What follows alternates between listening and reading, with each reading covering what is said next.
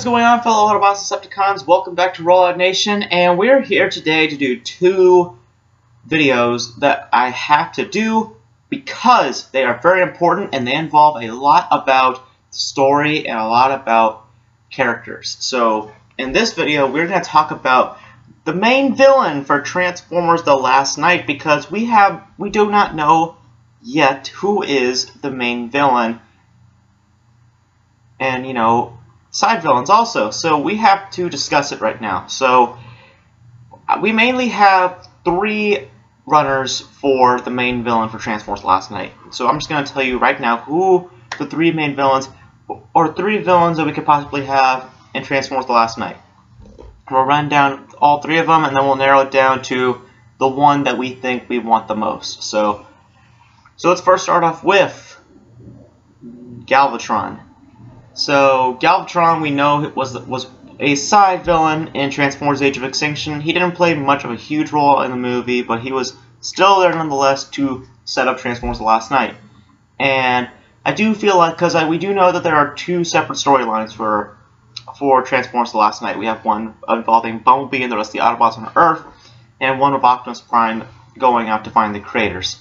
So we know that part. I think that for the main villain for Bumblebee and the other Autobots, I still believe it could be Galvatron, mainly because he's still alive, and Optimus Prime's last request to the Autobots before he went off into space was, please protect Kate Yeager from any threat, and Galvatron's a threat, so I would assume that, that's what they would be protecting Kate Yeager from. So that's the first one. The second one, now this is the one that I kind of want to discuss a little bit because this one's been in talks for a little bit, and that is Nemesis Prime.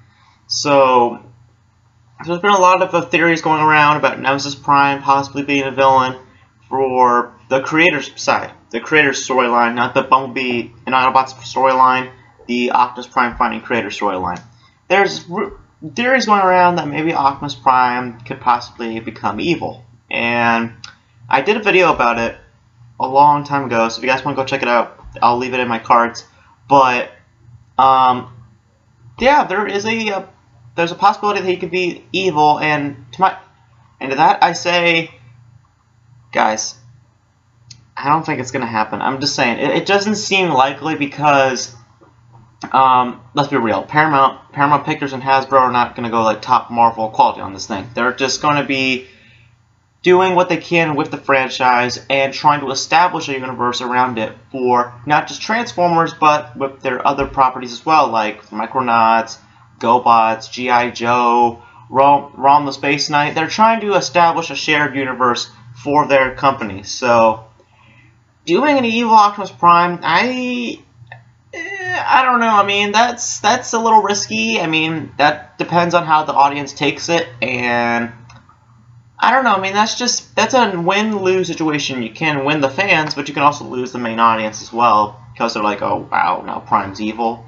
So I don't know. That's a risky one. I don't know how you're gonna deal with that one. But how would I feel about it? I would like to see a Nemesis Prime. And definitely, if Optimus Prime becomes Nemesis Prime, I would love to see that. But I just don't think that the movie's gonna do it yet. Anyway, doing a Nemesis Prime character maybe, but not doing a, Optimus Prime becoming Nemesis Prime thing. I don't think that's going to happen, but I think a Nemesis Prime character will definitely happen in the universe eventually. So that's that. And the last one is the one that we've been talking about a lot on this channel, and that is UNICRON. If UNICRON could be the main villain. Now, we've talked about it millions of times on this channel, and I'm here to say that maybe UNICRON could possibly be the villain for Optimus Prime's storyline because he's trying to go find the creator. They never said anything about creators. They just said the creator.